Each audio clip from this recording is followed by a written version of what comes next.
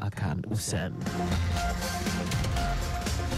Lagos State Governor Babajide Sanwo-Olu has sued for a harmonious working relationship among the National Inland Waterways Authority, NIWA, relevant federal and state ministries, as well as agencies to enhance water potential of the Governor Sanwo-Olu made the call when he received the Senate Committee on Marine Transport and Blue Economy, led by its chairman, Wasiu Eshiloku Sani, at the Lagos House, Ikeja.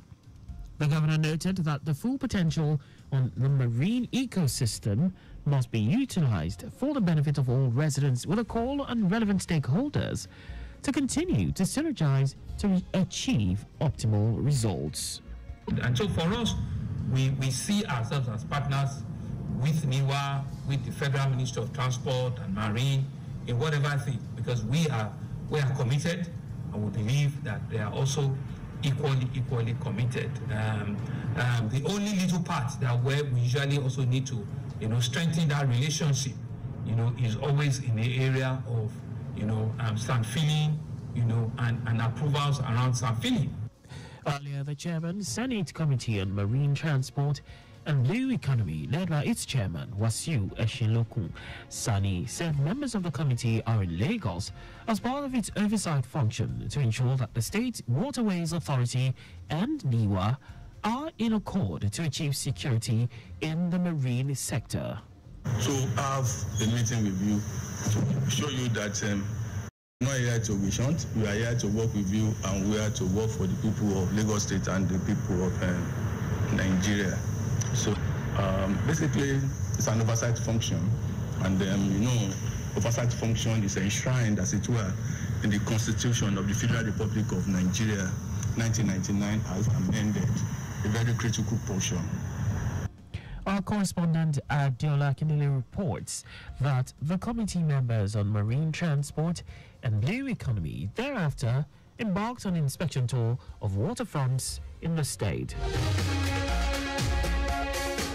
Lagos State Governor Babajide Sanwo-Olu has handed over bond certificates worth 4.5 billion naira to 2,000 retirees from the state civil service.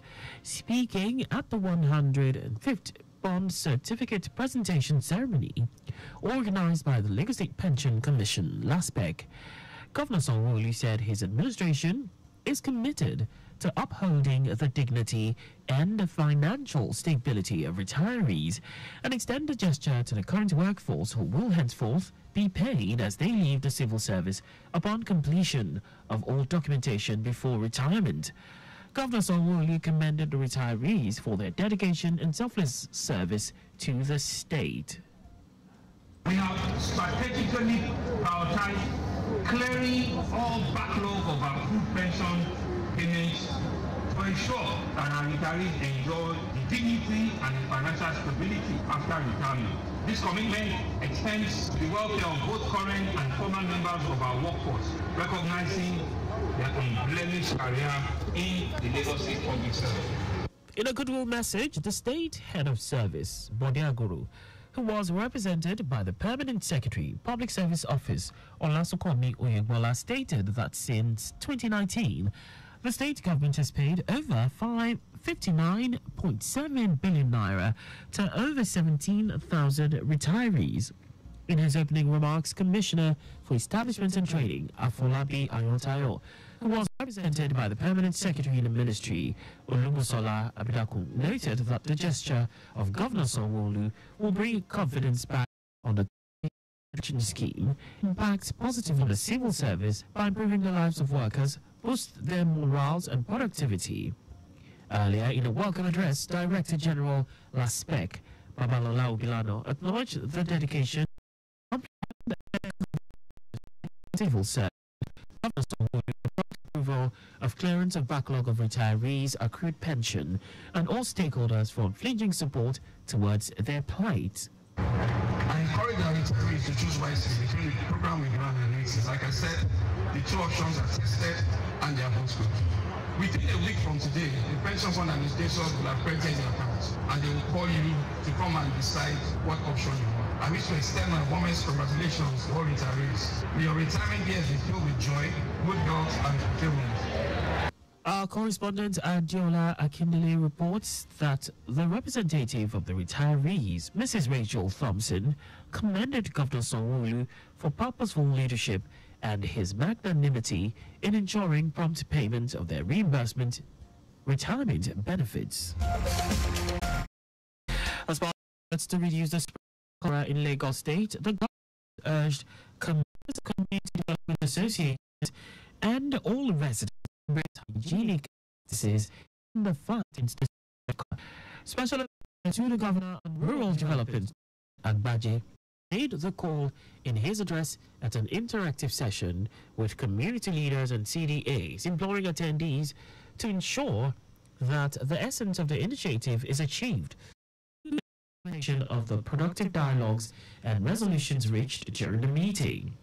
Agbaje said the meeting was also part of the intervention measures of the state government to mitigate the spread of the deadly disease, commending Governor Sanwo-Olu for creating a platform for community development associations to interact with the state in addressing salient issues geared towards the development of Lagos State. Earlier in her welcome address, the Permanent Secretary in the Ministry, Kike Lomo-Bolariwa, harped on the importance of the interactive session, urging participants to ensure information on hygiene and prevention of cholera. Also, representing the Ministry of Health, Director Health Promotions Olusegun Badejo said government efforts in combating the disease will only be effective when citizens adhere to health guidelines stipulated by the state government. In the same vein, Director Laboratory Services LASEPA Olabisi Shonibare, who spoke extensively on cholera preventive measures, reiterated that the easiest way to collaborate with the state government in combating the disease is by ensuring proper hand washing, proper water distilling and hygienic practices. Earlier today, operatives of the Lagos State Traffic Management Authority LASMA swiftly responded to a serious head-on collision between two loaded trucks, rescuing a truck driver with broken legs and two others with serious head injuries. Special advisor to the Governor on Transportation, Sholagiwa, confirmed the accident occurred at a Ajegule bus stop heading towards tollgate Songo, Lagos. Giwa frowned at motorists' misconduct despite ongoing government campaigns against driving against oncoming vehicles and vehicle maintenance, particularly the braking system. Drivers continue to violate the Lagos State Transport Sector Reform Law 2018. He urged all truck drivers and private car owners to avoid speeding and to check the condition of their vehicles, especially during the rainy season, before driving within and outside the state. Just before we go, ensure the registration mark on your vehicle is clear and visible at all times. You can follow us and like all our various social media platforms on X, Traffic Radio 961, Facebook, Lagos Traffic Radio 96.1 FM, Instagram, Lagos Traffic Radio 961. On YouTube, subscribe and watch us live on our channel, Traffic Radio 961. You can also visit our website on www.trafficradio961.ng. Did you know that the Sanwo-Olu administration deployed traffic lights and CCTV cameras in strategic places in the state?